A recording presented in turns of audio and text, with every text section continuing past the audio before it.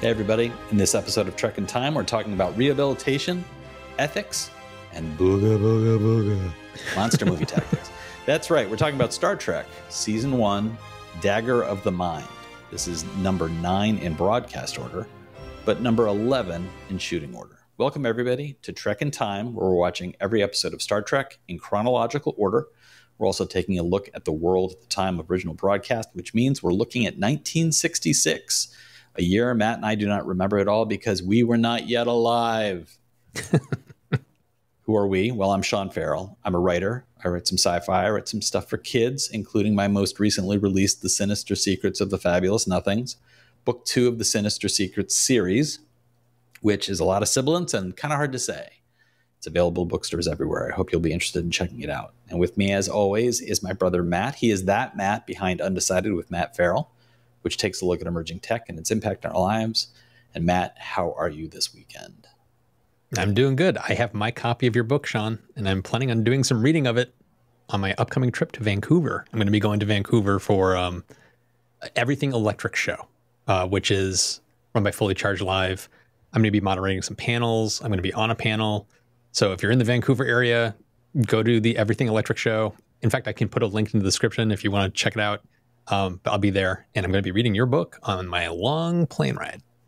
Well, I hope when you come back into the country, if they say, do you have anything to claim? You just say that my brother is a genius. On now to our viewer comments. We always like to share your comments on our previous episodes. So Matt, what have you found in the mailbag for us this week?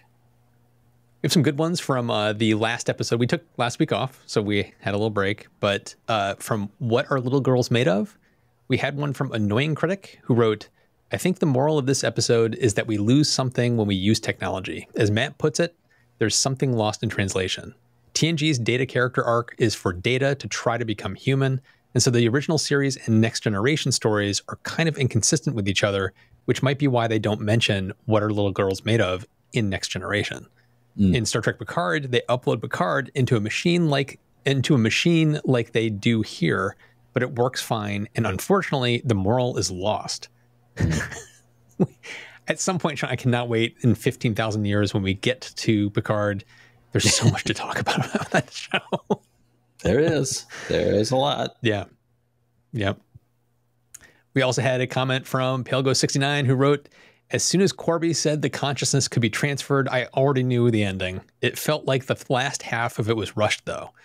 Also, it looks like the YouTube gods deleted my comment where I copy-pasted the Powerpuff Girls intro for my wrong answer to What Are Little Girls Made Of? And Happy Flappy Farm responded, I have had that happen several times. Brilliant insight gone. Glad I'm not the only one. And the reason I want to put this one in here is I see this kind of comment on all my channels, which is like, YouTube deleted my comment for some reason.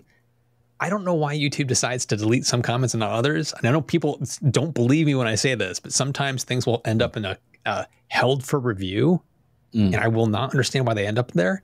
And then other times, they're just outright deleted. Like, I never see them. They're not on the public page. They're not in held for review. They just don't exist. And I see people commenting on that all the time. I wish I understood what was going on. The YouTube gods do what they do, and they do not explain. So I'm sorry about that. Then we had a comment from Numa Trekkie. Aside from the whole Android angle, what really is the difference between Dr. Corby's machine and the humble transporter?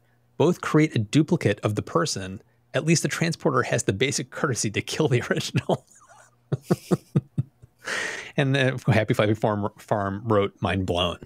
Yeah, I'm sure, Sean, you've seen that raging debate that transporters are basically just creating endless copies of you and basically destroying the original. Yes. There is a book that came out years ago, and I know there have been multiple versions of this kind of book since, and a lot of this lives on the internet. The philosophy of Star Trek. And one of the chapters of the philosophy of Star Trek was, when you use the transporter, is it still you that arrives? And it's that entire debate of, if something is taken apart and then reassembled, is it? I love the way Numa Trekkie puts it. The basic courtesy to kill the original, so you don't end up with 1,000 of yourself floating around out there. Unless you're Riker, you know, that episode, which we'll get to at some point. Yeah, we'll get to that episode in 11 years. And the last comment is from Happy Flappy Farm. Sean, one word, dehumidifier. I love mine here in the humid South. In reference to Sean sweating his butt off last episode. Mm-hmm. I don't understand the justification for Kirk to beam down the security guys. It seems like a flippant decision. Of course, from a TV standpoint, the show needed a couple of extras to die to keep their established norm. Why did the phaser damage the android Brown? Was it set to kill? We think the merry-go-round scene is too long. It was over 2 minutes long. I didn't realize it was that long. A person would have been very sick spinning at that rate of speed. Good review. We're looking forward to the next one. I remember while watching the merry-go-round scene that no matter how fast that was going, I think William Shatner probably would have gotten off of that thing with a like, oh boy, like this is, that's a lot of spinning. Unless they just spun him like once or twice and then just kept looping the video, which is entirely likely. But yeah, pretty wild stuff.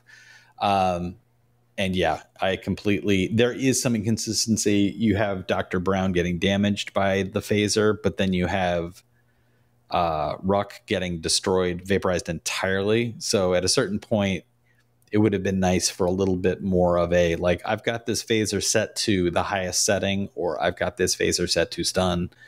It would have, a little bit of clarity in that regard would have been helpful. On now to our Wikipedia description. That noise in the background is the read alert, which means it's time for Matt to try and tackle the conundrum of a description that we are going to use for this episode. Matt, take it away. Get ready for me to stumble. In the Star Trek episode Dagger the Mind, the USS Enterprise visits a rehabilitation facility for the criminally insane on Tantalus 5. The facility's director, Dr. Tristan Adams, a doctor whose reputation as a humanitarian is unquestioned, uses a neural neutralizer to destroy the human mind, gaining total control over inmates and staff. Dr. Helen Noel, a ship's psychiatrist, accompanies Captain Kirk on a tour of the colony. Kirk becomes suspicious and decides to secretly test the neutralizer on himself because that makes so much sense. Yes. Having exposed the power of the device, they are captured by Dr. Adams, and aboard the Enterprise, Spock and McCoy come to the conclusion that a supposedly mentally ill escapee from the facility is actually correct in his warnings that Kirk and Noel are in danger and rush to help them escape the facility. I don't know why my brain completely just reset itself on that sentence. It's perfectly okay. It's not very well written. It's a lot of commas, and I am embarrassed to admit that I wrote most of the last half of that. Anyway, this episode directed by Vincent McVitie and written by S. Bar David, which is not actually the writer's name. This was a pen name of the actual writer. We'll talk about the writer in a few minutes. This episode dropped on November 3rd, 1966. And we have, as always, the main cast: William Shatner, Leonard Nimoy, DeForest Kelley. James Doohan does not appear in this episode. Nichelle Nichols as Uhura is available. George Takei is not around. Majel Barrett is not in this episode, but Grace Lee Whitney is. And we have extras, which include James Gregory as Dr. Tristan Adams, Morgan Woodward as Dr. Simon Van Gelder, Mariana Hill as Dr. Helen Noel. Larry Anthony is the transportation. In the credits, he's originally listed as Transportation Man, which I just love. Like, you can sing that to William Shatner's Tambourine Man, so it works perfectly. Suzanne Wasson as Lathe, John Arndt as Fields, credited as just a crewman. L.A. Behar, Ed McCready, Lou Elias, Eddie Paskey, and Frank Da Vinci also appear in this episode. Of the extras, I wanted to talk about two of them in particular. I wanted to talk about James Gregory as Dr. Tristan Adams. James Gregory is that guy. He started his professional life as a stockbroker and then switched to becoming an actor and was making appearances on Broadway. He first made his film debut in 1948, and he was known as that guy who was often cops, often brash, often a boss. He was just that kind of Like, you don't question the boss when the boss is in the room, sort of guy. And for me, he was Inspector Luger from the Barney Miller Show. That was, like, for me, that was who he was the most. And the other actor I wanted to talk about was Morgan Woodward, who played Dr. Simon Van Gelder. Morgan Woodward is known for his roles in this episode of Star Trek.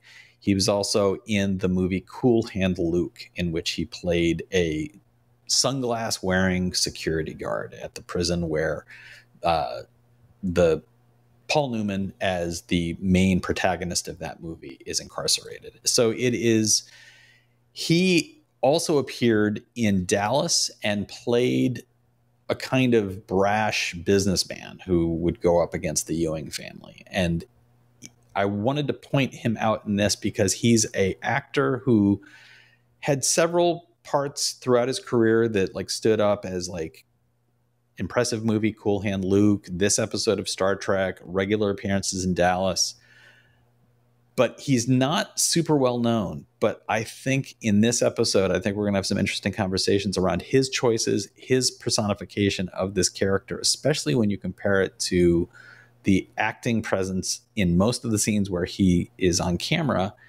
Leonard Nimoy as Spock is right there. And I think it creates a really interesting dynamic between the two of them as far as what they were doing on camera. So what was the world like at the time of original broadcast? November 3rd, 1966. The number one song is the song 96 Tears by the Question Mark and the Mysterians, which it is hard to say the name of this band because the Question Mark is literally a question mark. This is one step away from being like Prince when he became the artist formerly known as, where he was using just a symbol. 96 Tears is their biggest hit. And Matt, why don't you take us through a few bars of it? Very good. As usual, your ability to imitate the lead singers of these groups is really always impressive. At the movies, people were lining up. This is the second time we've referenced this film, Hawaii, the 1966 epic drama, directed by George Roy Hill, based on the James Michener novel from 1959. This is about the establishment of effectively the first colony on Hawaii. And this movie was, at this point, November 3rd, was in its second week in theaters, but its first week at number one. And we've been looking at the shows that Star Trek would have been competing against. On television, Star Trek, we know in its first season, averaged about a 12 in the Nielsen ratings. This episode in particular was somewhere in the mid-9s as far as a rating, which is pretty stable for the show up to this point.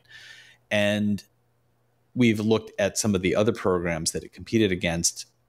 Also on the air at the time were shows like Bonanza, The Andy Griffith Show, The Jackie Gleason Show.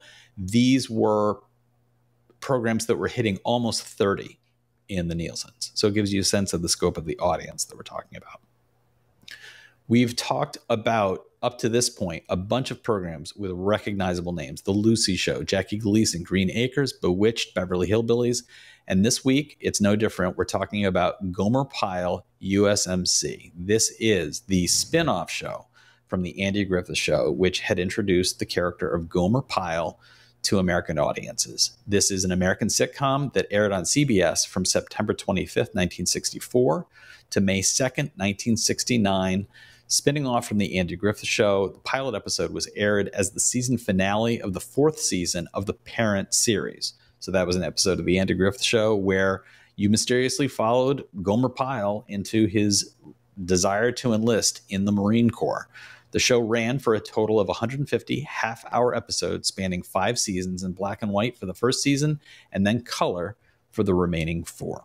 And in the news, we see amongst all the news stories here, I keep going back to this one thread when we talk about news in 1966.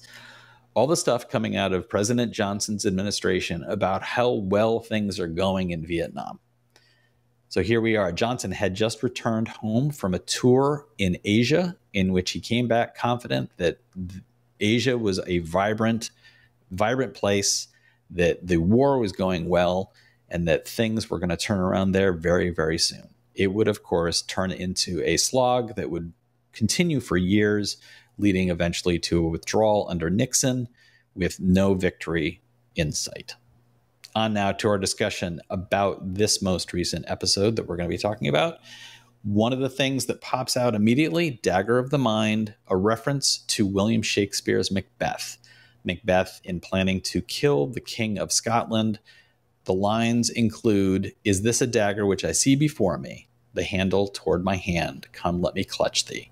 So we are looking at the references, literary references in this episode. A title which is based on Macbeth, and in the episode, Shimon Winselberg, the author of this teleplay, included a reference to Hillel's Torah on one leg, which is a story about a person who goes to the rabbi Hillel and says, "I want to be taught the Torah while standing on one leg." And Hillel answers, "That which is hateful to you, do not do to your fellow. This is the entire Torah. All the rest is commentary." This reference in the teleplay was pulled back on by Roddenberry, who rewrote it, you'll remember from the episode, as the ancient skeptic. And so he basically removed a little bit of the Jewish nature of the anecdote from the telling of it. And Winselberg was offended by this. And so he had his name changed in the broadcast, in the credits, to S. Bar David.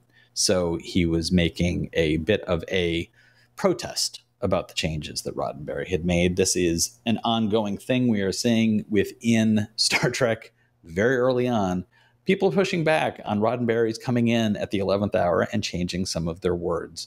And we've already talked previously about how, well, maybe he wasn't always wrong to do that. We've talked previously about an episode in which his revision actually made a lot of sense in the episode where the Romulan cat and mouse story was taking place. Other times, some of his changes, like making sure that William Shatner shaves the chest hair off because Captain Kirk is not a hairy man. Well, what? Okay, we're going to leave that. We're going to leave that there without further commentary, but we're going to get into this episode. I wanted to start with the first character who's not a regular crewman that we see in this episode is Van Gelder. And we are shown, we know that we are visiting a penal colony where the criminally insane are incarcerated. We are given very broad brushstrokes about prison life has changed. These are not what would have been considered archaic, torturous prisons. And their references to what that kind of torturous prison would have been like is clearly aimed at a 1966 audience as your prisons. This is, we do not do that to people anymore. Everybody can be rehabilitated.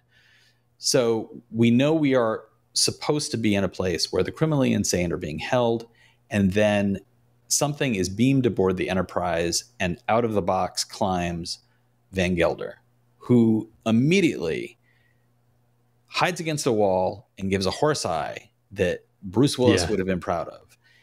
It is scene-chewing performances coming out of this actor in the role of Van Gelder. We see him, anytime he is looking at anybody, one eye is going to be bigger than the other. It's a little Bill the Cat from Bloom County, if you'll remember that character. And when he talks, he has to do two forms of communication. One is hyperbolic, anxious screaming, and the other is halting something in his head, keeping him from speaking, so that he is spitting and choking out details and clearly wrestling with an internal mechanism that is keeping him from being himself. The level of, it's like theater acting. It's like stage acting. Like he's sending it to the back row. How did you feel about this performance? William Shatner is often mocked as an overactor. And you and I have talked already in this podcast about, I am very comfortable with saying, like, in a 1966 context, William Shatner is a good actor.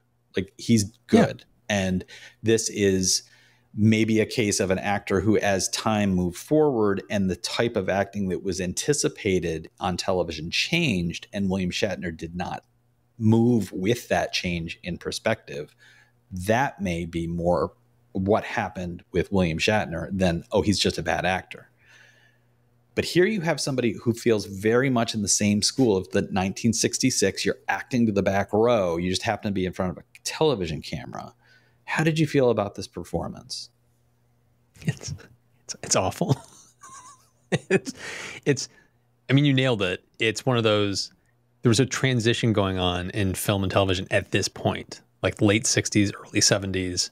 Acting became subtle, like unspoken, like you look like a statue at times, but there's turmoil underneath because the camera picks up those subtleties.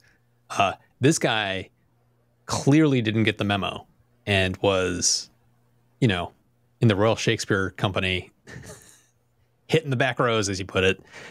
But in his defense, Sean, by the end of the episode, you understand why he was doing what he was doing, why he was acting that way, why he may have been directed that way, because he was clearly programmed to have all that horrible pain anytime he's talking about what was actually going on. So it's like, okay, he'd be in racking agony. So of course he's going to be doing that. But the fact that there was no off switch, the fact that there was no, he was at 11 constantly and never dialed down to a 7 or a 5 and then back up to 11, because that never happened. It's awful. It's just absolutely abysmal. Especially as I'm going to contradict myself. By the end of the episode, you understand how the programming works and how the doctor was always like, you know, you're going to be racking pain until you say blah, blah, blah, blah. He should have at points been calm. He should have at points been, okay. And then anytime somebody would ask him, like, what's going down on the surface? He'd be like, the pain would come up as he's trying to answer. It's like, if they had done that, it would have made his performance more impactful, have more meaning. But the fact that it was just constantly 11, it was just, even for watching a 1960s television show, and you have to keep yourself in the mindset, different time, different era, even putting myself into that mindset, this is just hard to watch. Let me, before I respond to that, let me ask you a follow-up question. Just big picture, where does this episode fall for you? Like, at the better end, at the weaker end, somewhere in the middle? Somewhere in the middle.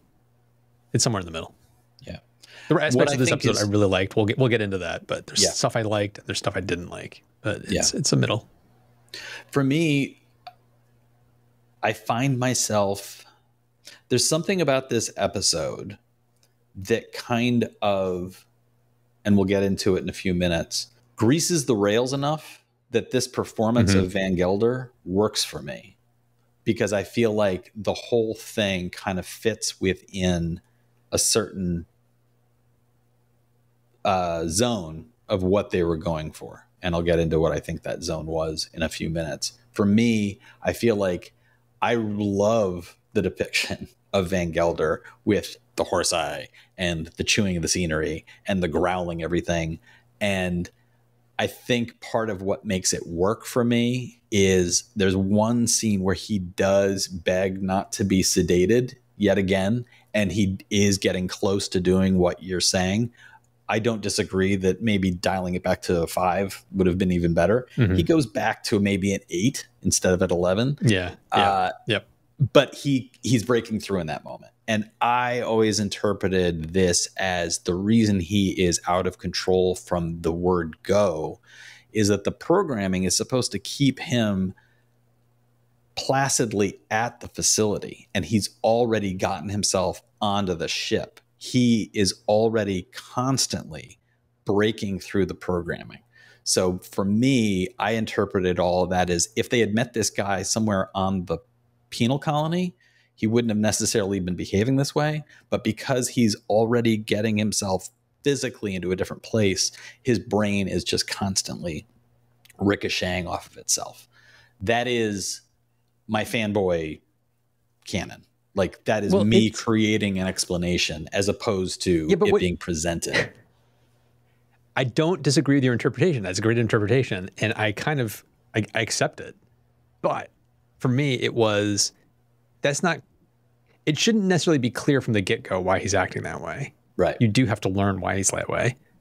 But the fact that it took you so long in the episode to understand why is he at 11 all the time, that's part of where my problem is. It's like, it's a little bit of the acting and it's a little bit of you didn't kind of reveal why he is the way he is until later in the episode. And then you have to retcon in your own head. Oh, that explains why he's been completely at 11 for the past half hour. So for me, it's like that's the problem. It's not necessarily that he was at 11. It's how much he was at 11 and how long it took to figure out why he was at 11. All that stuff. I think what's interesting, and I didn't find anything in my notes that this is what they were going for. And it has, as I mentioned, the name of the episode is a reference to a Macbeth scene, and you end up with reference to a Jewish teaching anecdote that is a high cultural reference that is embedded in the episode. And nothing I saw pointed to like, oh, this was kind of like what they were going for. But in Dr. Adams and in Van Gelder, I saw a classic haunted castle story. I saw almost a Hammer film. And if you know what Hammer films are, British productions, typically done very, very quickly, very cheaply, meant to be quick entertainment, mainly for kids.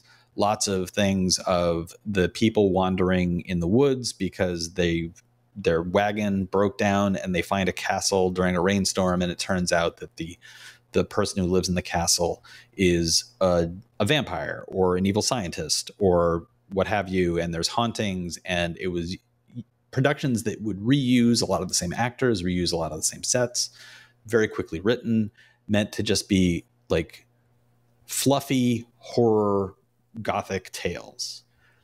And in watching this one, I can't help but think that that was a main part of the skeleton of this episode.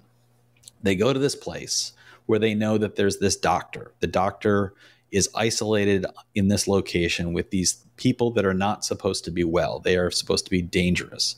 When one of these people escapes, it turns out he is effectively a Frankenstein's monster created by that doctor. And when they go and investigate deeper, they find the doctor. And here's, for me, you mentioned like this episode falls somewhere in the middle. This episode falls somewhere in the middle for me as well, with elements of it that I remember from my childhood with nostalgia that put it right at the top. Kirk in the chair is an amazing image and is part of what I hold in my head from when I was 10 about Star Trek. Yep. The depiction of the people who are in support of Dr. Adams being like zombies is another element of this that I remember very clearly. It's creepy. It's spooky. And you see Van Gelder, who, if he's kind of a Frankenstein's monster, he's appearing aboard the ship. And like Frankenstein's monster is viewed immediately by the local villagers as a danger. So here comes this guy. He's misunderstood from the word go, and he's got to be trapped. He's got to be killed. That's happening here with Van Gelder. Van Gelder shows up, and immediately he's a menace. He's wild-eyed and running through the corridors, and he gets to the bridge, and he's going to do what he has to get the captain to give him asylum. So even though he is talking in a way that sounds sophisticated, nobody's taking him except at face value. He is a maniac running through the ship. And there's no greater motive for why Frankenstein has built this monster than Frankenstein wanted to build the monster. He is pushing morality to the side to see if he can do a thing. And they talk about Dr. Adams in this as this brilliant humanitarian. And yet when it comes to reasons why he is doing what he is doing, the episode does nothing to give us insight as to why he has clearly mind-wiped members of his staff. He is using former patients as staff and they present Leif as this woman who comes forward and he's like, yeah, she used to be a patient and now she's a doctor, and a very good one. And there's no record scratch moment for anybody in the room. Nobody's just like, wait, what? How does that work? Like, this depiction of the flat affect on the people who are working in this place, the moral questions about, have you truly rehabilitated somebody if you remove who they were entirely and you leave in place a new construct? Is that ethical? And it is depicted here without any kind of debate. And to me, that's what pushes it completely into basically B-movie status. To me, this is a well-done horror movie. It is, they show up, they're supposed to get a thing. Oh, there's a monster on the loose. Wait a minute, is he a monster? What's going on down on that planet? They go down, they find a bunch of creepy stuff. They manage to save the day and escape, despite the fact there's even we have to go find the power source. That's like she goes down into a dungeon. It is all depicted in very Hammer film horror imagery to me that I'm surprised that I couldn't find in my research anything that said, yeah, they wanted to do effectively like a horror story. It reminded me of some of the early episodes of Enterprise where you and I would talk about it, like how surprising it is that Enterprise was leaning so often into a horror motif. And here in this one, I found myself thinking the exact same thing. This felt a little Outer Limits.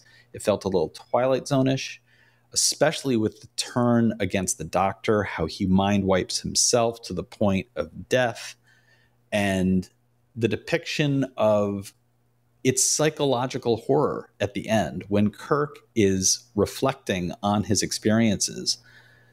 It's, to me, it's all that kind of horror vibe. There's been several episodes like that now, which are Outer Limits, Twilight Zone. Yeah. And I had the same exact thought around Enterprise, which was, I remember when we were watching that, we're like, wow, they're going into horror a lot. It's like kind of weird for Star Trek. They're going into horror a lot. It's like, wait, the original series actually seems to have been doing that. Yeah. Too. So maybe it was kind of more in line with what the original series was and less what Next Generation and Deep Space Nine did. Yeah. They went into the horror aspect less. Not that they didn't. They did, but it was it seemed to be less than what we're seeing now. I agree with you that this does seem like a B-movie horror film. That's and they did, in a very bad way, try to have the debate of, is it moral to like remove who you are for the sake of rehabilitating you?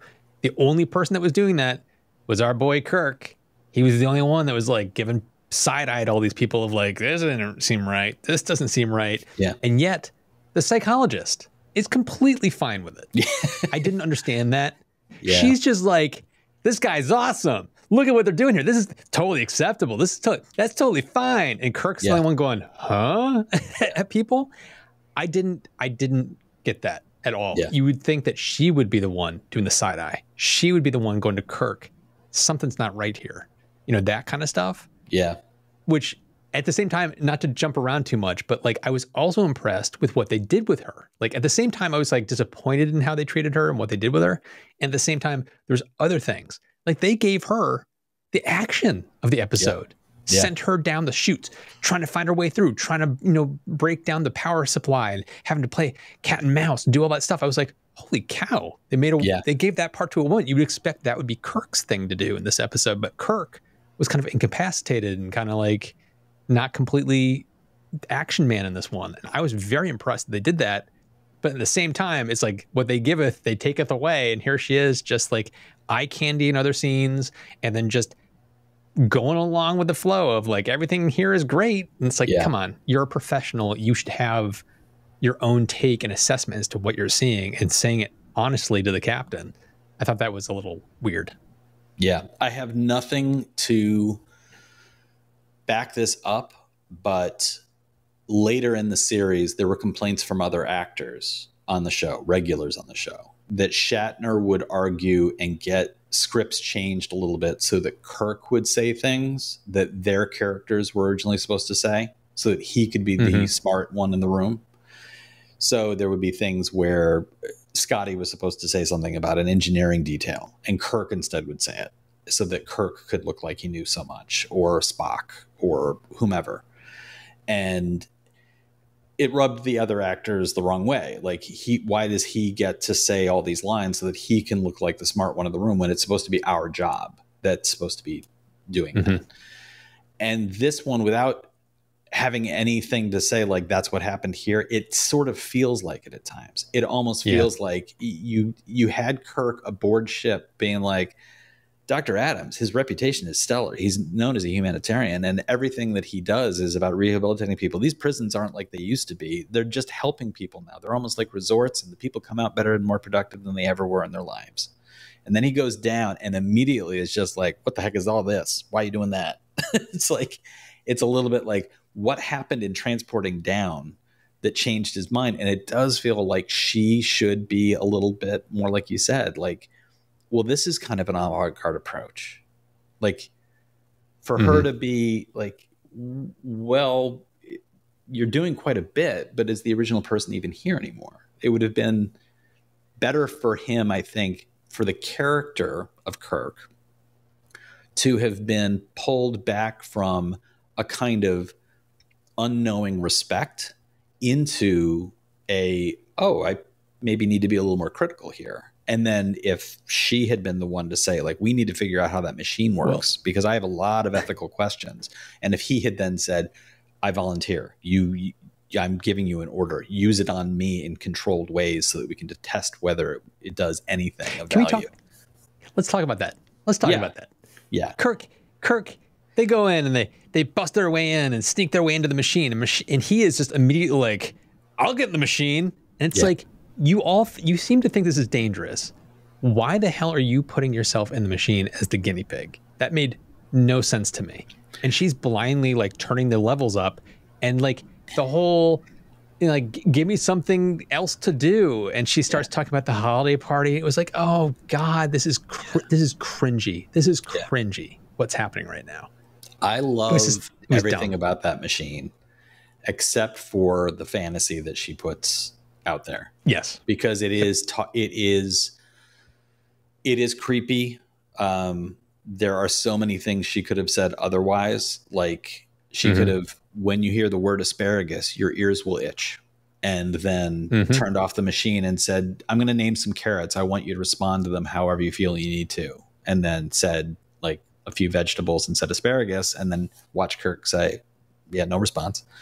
That would have been like more within the realms of the show than I didn't even like when he walks into the transporter room and sees it's her and then turns to Spock and says, tell McCoy that she better be the best assistant I've ever had. Like the sexism at play. And again, this is a show that is trying to be progressive, and for its time it was, but it makes it rough when you have the captain clearly having overstepped boundaries that should be in place, and her clearly inviting more and even using a machine to try and plant a seed of more. So like, I didn't believe that in that moment she would have done anything close to that. No.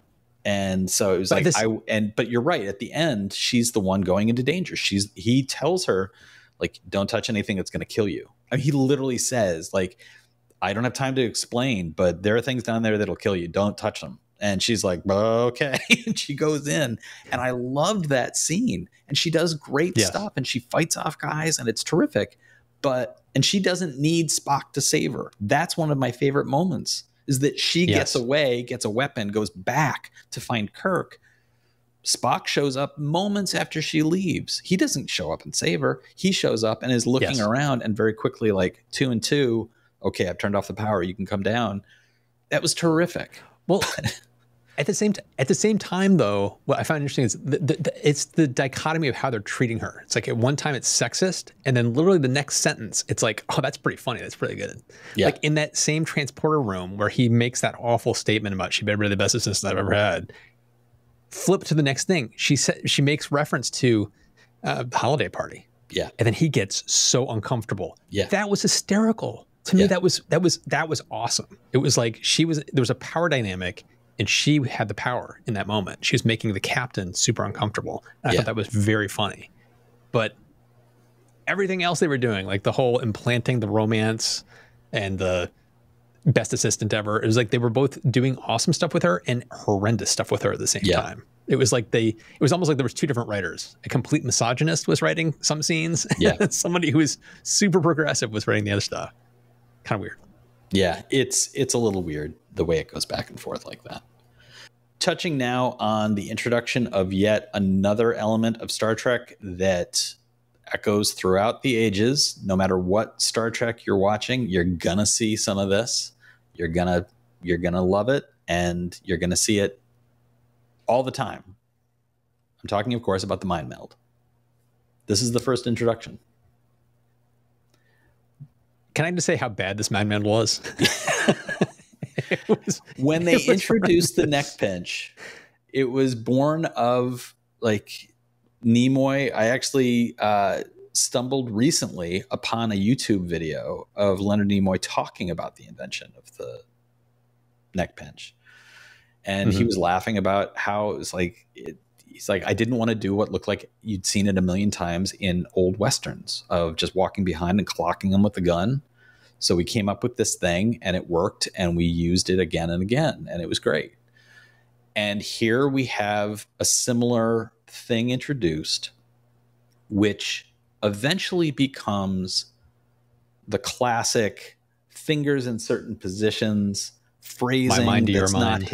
hypnosis. It's just my mind to your mind. We know it now so well. And this one comes across as, it looks like hypnosis. It comes across as hypnosis and creepy. Didn't you feel like they were about to make out like 5 times in the scene? They were like lips an inch apart. Yeah. And he's fondling his face, and it looked like they were about to make love. It was really weird. It was bizarre how he kept going around the bed and like touching different aspects of his head. It was like, what are they doing here? One of the things that happened here that I really loved, though, was as Van Gelder was talking about the experience of being in the chair, Spock's haunted agreements with those building to a way that demonstrated that Spock was getting lost in the reality of this man's thinking. And I think that scene, I don't know another way that they could have painted the emptiness, which goes back to the psychological horror of what I referenced earlier of like a Hammer film. Van Gelder on his own saying, like, sitting in that chair, your mind becomes empty. Like, that on its own doesn't hold the same level of horror of the confirmation from Spock. And Spock's confirmation becomes in certain ways more horrific than Van Gelder's descriptions. Van Gelder is saying, your mind empty, longing for anything. You're longing for life. You're longing for death. And Spock's haunting which becomes more urgent in death, is, I think, terrific. That moment of that mind meld for me is absolutely fantastic. And I love the depiction of the two of them where they are now meeting in the middle. And I can't help but wonder, what kind of conversations did they have while shooting about Spock's objective, logical approach? He says to McCoy, I've never done this on a human. He's kind of analytical and saying to the doctor, this will not affect you. As if Dr. McCoy was worried that he was going to get lost in a mind meld. He was just like, this is not going to affect you. It's only going to affect him. This is not hypnosis. He's very analytical and all that stuff. Van Gelder, meanwhile, as we've already said, is horse eyes all over the place, growling and choking on his words. And the two of them in the mind meld meet in the middle in a way that I found directorially perfect and performance perfect. I loved the construction of all of this. But you're right. There is weirdness in the fondling, the moving of the fingers, the closeness of the faces. I never felt like it was about to be a kiss, but it certainly was something very different from what we would come to expect. So the moment they said, mind meld, that might be the solution here, I had no memory that the mind meld in this case looked like modern dance. It was... I envisioned it would be here come the fingers on the face. and the my mind to your mind. And we didn't get that.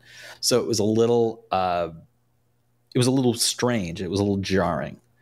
Moving from that depiction of the exploration of the emptiness in the chair to the use of the chair on Kirk and the moments where he's in the chair and goes slack as a result of the machine being turned up a little bit.